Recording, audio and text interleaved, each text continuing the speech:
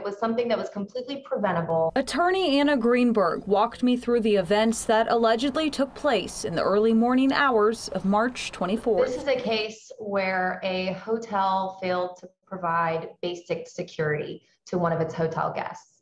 And unfortunately, it resulted in my client, a guest of the hotel, being sexually assaulted. According to the lawsuit and an arrest affidavit, Greenberg's client decided to book a room at the DoubleTree by Hilton in Northwest Austin to celebrate her 21st birthday. She ended up meeting and drinking with another group of guests at the hotel bar.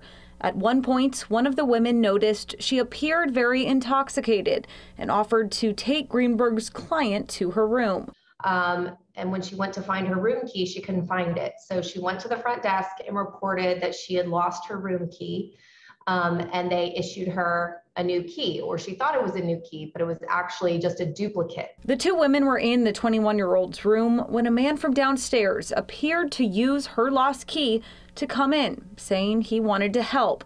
The woman assisting Greenberg's client told him to leave before making sure the 21-year-old was okay and leaving herself. And she actually went down to the front desk and said, "Did you issue that young man a key to this woman's room?"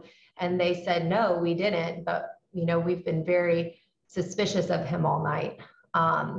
And still at that point, they didn't void the lost room key. And later that night, Greenberg's client says that same man came back into the room and raped her. Zachary Nadzak has since been arrested and charged with sexual assault.